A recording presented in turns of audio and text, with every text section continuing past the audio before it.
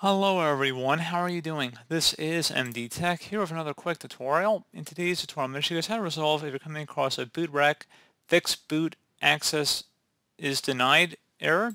So I've already made a tutorial about this before, but I wanted to make another one for people that are looking this up who are having this problem with Windows 11. So this should hopefully be a pretty straightforward process, guys. And without further ado, let's go ahead and jump right into it. So first thing you want to do is make sure you have a command line window open. So if you have to navigate to that first, go ahead and open it up. And into this elevated command line window, we're just going to go ahead and actually type in Bootrec, B-O-O-T-R-E-C, space / fixboot. You see it says access is denied. Now in order to correct that, we're going to go type in boot, B-O-O-T-S-E-C-T,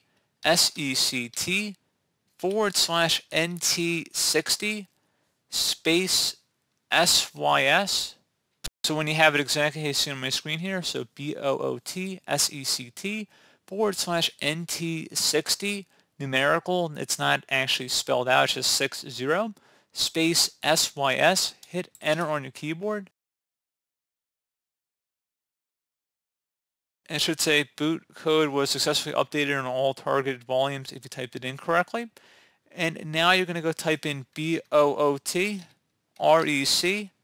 space / fixboot, exactly how you see it on my screen. So again, BOOTREC space / fixboot. Fixboot is all one word attached to that / out front. Hit enter on your keyboard. Should come back with the operation completed successfully. So there you go, guys. Simple as that. Hopefully I was able to help you out. And I do look forward to catching you all in the next tutorial. Goodbye.